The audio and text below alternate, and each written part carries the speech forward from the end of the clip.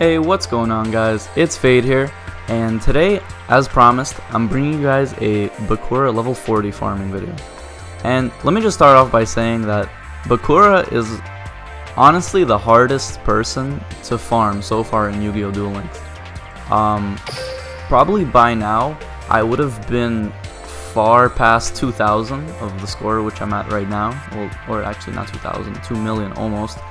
I would have been done with this event, but this event has been such a struggle that I had so this event uses 10-sided dies, right, for battling Bakura. So I stacked up on 300 this morning, and whatever, after work I was like, okay, it's time to farm him out. I got up to basically back down to my last farming attempt and nothing. There's two decks that I use.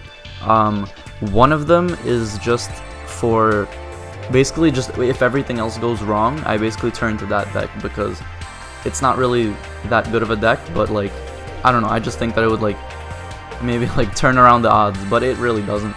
But there's basically just one deck that I use. I'm gonna get right into it because I don't want to waste your guys' time.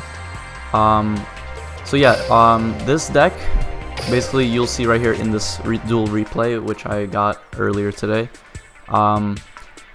It's pretty straightforward. It's kind of different from any other farming decks that I have ever used, or probably what you guys have ever used. Basically, this deck revolves around building your labyrinth wall at the beginning of the duel. Sorry about that. And yeah, basically just so you're already at the beginning of the duel, you're at a card disadvantage because you shuffled in 2 cards into your deck. So basically you need at least one, I would say at least one Shard of Greed, because that would already give you a +2. I run 3 because I have 3, but if you guys don't, you could substitute a Shard of Greed for either another Dimension Gate if you are lucky enough to have 3 of them. I'm running 2 in here because obviously I'm running an extra 2 Shard of Greeds. I only have 2 Disappears here, which basically just gets rid of his Necrofear out of his graveyard.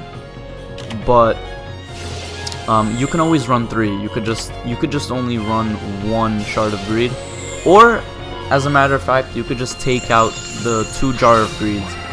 But I find that they are pretty useful throughout the farm.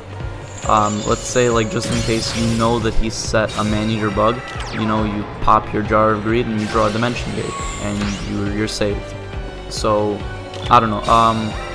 Dimension Gate is very useful as it is used for the remainder of the duel, unless Bakura tributes for his Hades or Hades, and equips both his swords. I forgot what it's called right here. The Sword of Dark Rites basically just boosts it up by 600 attack, I think, and it goes over your labyrinth wall. But other than that, he can't get over your labyrinth wall. So also this deck has the Cat of Ill Omen, which I think you get by farming Shizu, or not farming Shizu, but leveling up a Shizu.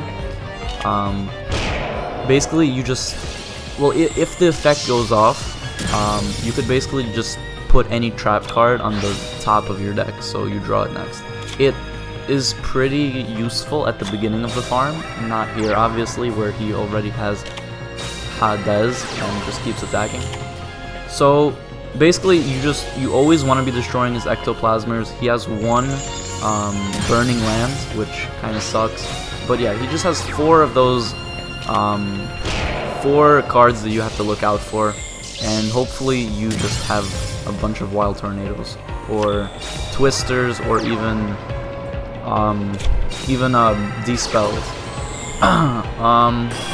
And yeah, basically just on the last turn you fuse your 2 monsters for your fusion monster, and basically just Gift of the Martyr.